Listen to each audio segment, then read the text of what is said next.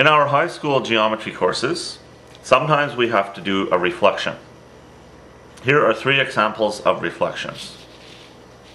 To start doing this reflection, I start by zeroing the ruler on the closest vertex to the reflection line. And then I swivel the ruler until the edge of the ruler is perpendicular to the reflection line.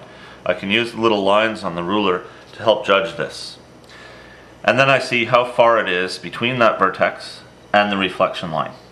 In this case, I think it is about 1 centimeter. I double that. 1 times 2 is 2, so starting from 0, I count to 2 centimeters and I put a dot. This is the reflection of vertex P, and I'll call it P prime. Going to the next closest vertex, I do the same thing. I zero the ruler on the vertex. I make sure the edge of the ruler is perpendicular to the reflection line.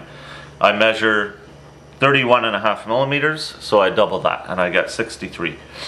Starting from 0, I count 63 millimeters and I put a dot.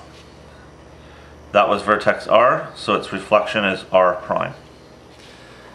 Now I'm on the last vertex. I zero the ruler